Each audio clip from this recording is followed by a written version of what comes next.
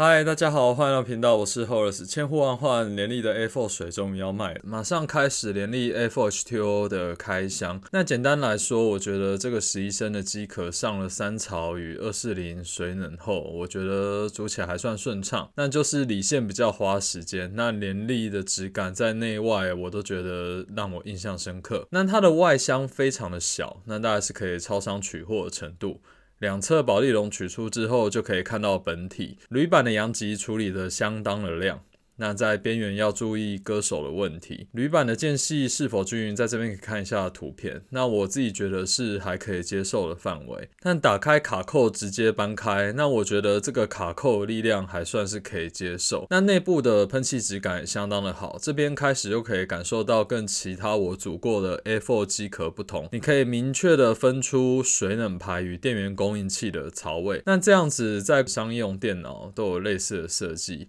不会有那么强烈的结构感，算是设计师的一点小小的心思。底部的防滑橡胶算是又宽又软，把钱花在这种不显眼的地方，也算是品牌品质与信仰的建立过程。那打开全彩的说明书之后，先拆下水冷与电源框架，这边是用240水冷换上 A12 的猫扇，接着就可以安装主机板，那一样是 G490i 与 10700KF。那装机的图片如下，那主要问题当然还是线非常的多，我水冷就有一个 USB 跟 SATA 接口，那因为这张主机板的 USB 2.0 跟风扇针脚都还要再透过转接线，那你电源的4+4 pin 还不能走在主机板的背面，所以你也只能连同水冷管线一直压在 N2 的附近。那如果你记忆体太高的话，基本上你在走水管管线会非常的痛苦。那因为这个机壳也不是侧透的，就建议你不要买那么高的记忆体了。接着前置的 Type C 要注意一下，这边我如果没调好的话，会一直被其他的线材理线的时候会被拉出来，那就可以来换另外一侧的显卡的部分。这边先用1650这一张无风扇的卡，那测完之后我会再换成6900 XT， 看一下 GPU 与 CPU 在废热双烤下的影响。这边理线的时候要注意一下 USB 延长线，稍微压一下瞧一下会更好安装。那进入测试环节，那因为这边我 G490i 算是比较高阶的主机板，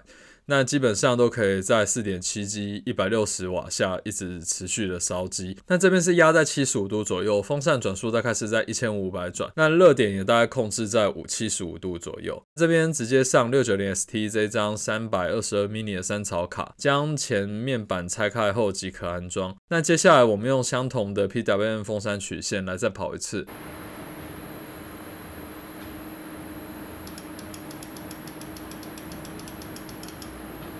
这边看到 CPU 它的高度整整高了10度，那我风扇转速也高了500转，基本上 A12 已经跑满了2000转了。那显卡的温度大概是在73度，热点在89度，比我之前用开放式机壳经验大概高了5度左右。当然这是在两者 CPU、GPU 满载的情况下，平常任何的使用情境都不会这么的严峻。那我们也可以看到 A12 猫扇在2000转下的风量，即使你隔着冷排吹还是很够。要知道这边 CPU 加 GPU 将近450瓦。那以上就是这一次的测试结果内容，不知道大家觉得如何？可能有很多人会觉得说，这样子的硬体根本就不用装在这么小的机壳之中。但是其实无论是华语还是英语这边的 YouTuber， 你可以看到这种极小的高阶电脑配置，某客湾还把 C620 28核心的 Exxon 塞在 ITS 里头。但实际上它散热有搞好，其实也不是不行。那我想 A4 H2O 还是可以塞下现今最高阶的 ITS 配置。那顺道一提，这个机壳的手锁螺丝它四周都是清空的，你可以自己粘个脚垫变成垂直机壳。11升还比 Mitsubishi 小了很多，那这边给大家拍来看一下。那以上就是这一次的 A4 H2O 的组装，有什么问题都可以告诉我。那今天分享就先到这边，那我们就下次见咯，拜拜。